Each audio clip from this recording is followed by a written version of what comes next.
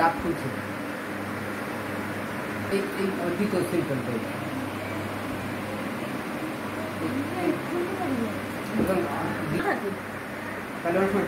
ওর কাছে জিজ্ঞাসা করলে বলে আমার মাথা ঘুরে চোখ মুখ অন্ধকার দেয় তারপর কি আমি বলবো। ভিডিওটি জুনিয়র হোমিওপ্যাথিক চিকিৎসক বন্ধুরা তোমাদের দেখানোর জন্য এবং শেখানোর জন্য। আজ খুব রোগীর চাপ, আই এম ভেরি টায়ার্ড, খুবই টায়ার্ড।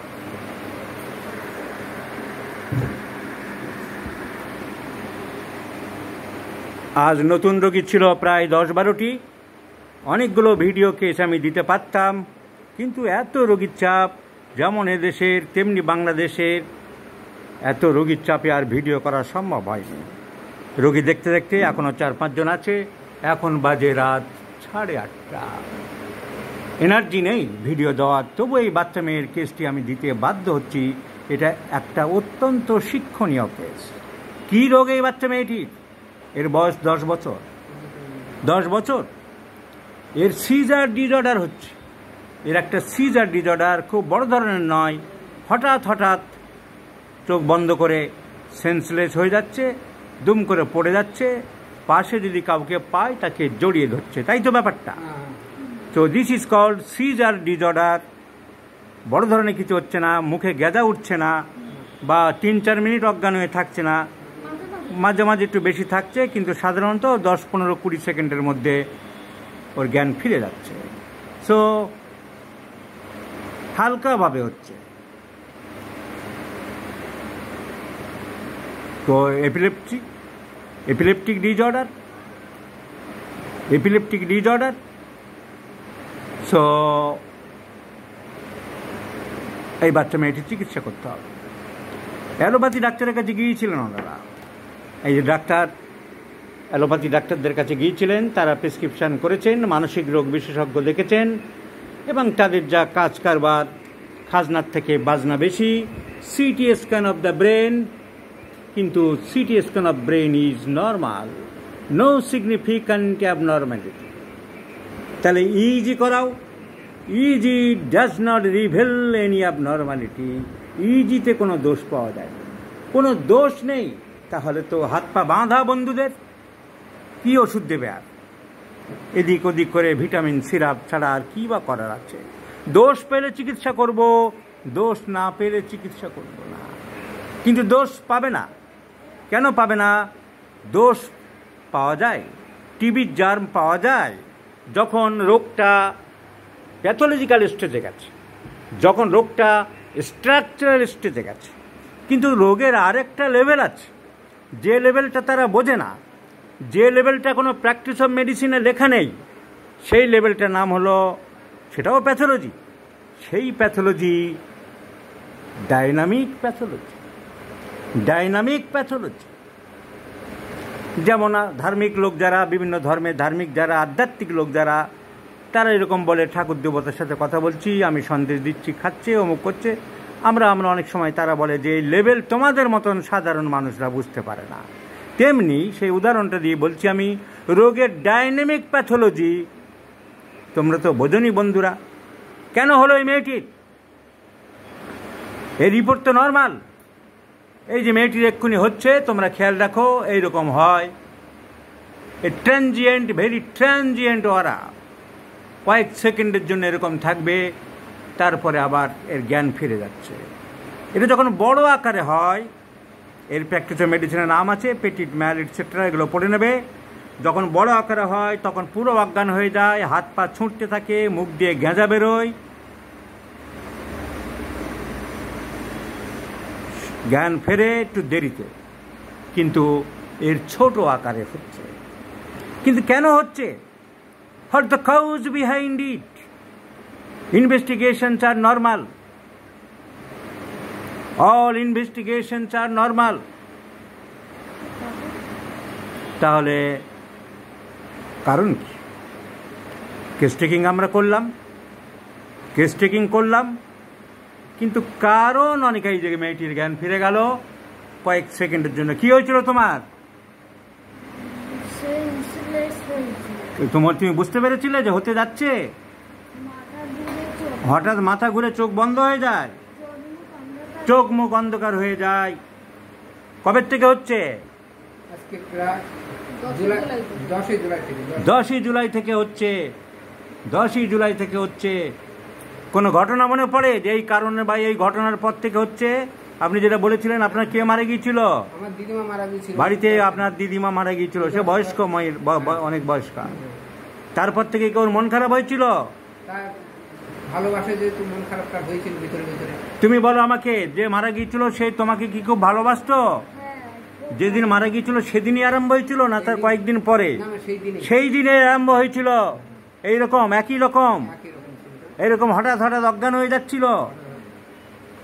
তোমাকে খুব ভালোবাসতেন উনি? হ্যাঁ তুমি কি খুব কষ্ট পেয়েছিলে? হ্যাঁ পেয়েছিলাম জোরে বলো। তা পেয়েছিলাম পেয়েছিলে। কিরকম ভালোবাসতো? ভালোবাসি খুব ভালোবাসতো। তুমি খুব কষ্ট পেয়েছিলে যে এই লোকটা আমাকে ছেড়ে চলে গেল, আমাকে এত ভালো আর কেউ বাসবে না। কেঁদেছিলে, কষ্ট পেয়েছিলে।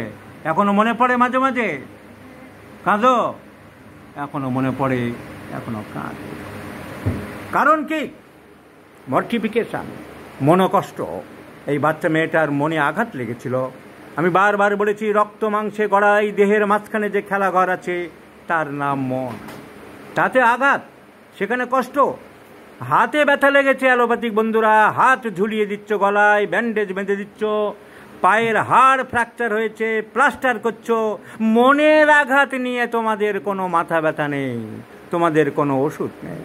তোমরা পায়ের ব্যথা বোঝো, তোমরা হাতের ব্যথা বোঝো, তোমরা গলার ব্যথা বোঝো, আর ব্যথার কোথায় কি হয়েছে না হয়েছে পরীক্ষা নিরীক্ষা বোঝো। তোমাদের মনের অন্দরে যাওয়ার কোনো ক্ষমতা নেই। এই মেয়েটার মনোকষ্ট ঠিক সেদিনেই যে বাড়ির বৃদ্ধা মারা গিয়েছিল, ওর বাবার বৃদ্ধা হতো, কিন্তু এই ধরনের প্রাচীন প্রবীণ প্র্যাগম্যাটিক লোকেরা বাচ্চাদের খুব ভালোবাসে। সবাই সমান হয় না। উনি বাচ্চাটিকে খুব ভালোবাসতেন, আমরা যা বুঝলাম, এবং বাচ্চাটিরও একটা অ্যাফেকশন ছিল তার উপরে। বাচ্চাটি মনে আঘাত পেয়েছিল, কষ্ট পেয়েছিল, শক হয়েছিল। And that shock, that mental injury, that mental trauma, that মর্টিফিকেশন caused due to disturbance of the brain। তারপর থেকে এরকম হচ্ছে, যার জন্য বাড়াবাড়ি নেই। বাড়াবাড়ি কখন হতো? মুখ দিয়ে গাঁজা উঠতো কখন? 3-4 মিনিট অজ্ঞান হয়ে থাকতো, লাফালাফি করতো, তারপরে জ্ঞান ফিরত কখন? যখন তার সত্যিকারের প্যাথোলজি হতো, ব্রেনে কোনো দোষ পাওয়া যেত, তার সিজার ডিজঅর্ডার পাওয়া যেত, তার ক্ষেত্রে হতো। এর ক্ষেত্রে তা হয়। এর ক্ষেত্রে সামান্য ঢেউ হচ্ছে, সামান্য ভাইব্রেশন হচ্ছে, ডিউ টু মর্টিফিকেশন, সামান্য আঘাতের পর থেকে। সো অ্যালোপ্যাথিক চিকিৎসকরা জীবনেও এই রোগ সারাতে পারবে না, অথচ অনেকে অ্যালোপ্যাথিক পড়ার জন্য পাগল। কালকে একটা মেয়ে এসেছিল ঠাকুরনগর থেকে, বলছে তার বাবা মা বলছে আমরা 50-60 লাখ টাকাও দিতে পারি ডাক্তারবাবু, কোথাও যদি একটু ঘুষ দিয়ে ডোনেশন দিয়ে ভর্তি করানো যায়, তবু হোমিওপ্যাথি পড়বে না, হোমিওপ্যাথির চিকিৎসার মর্ম বুঝবে না।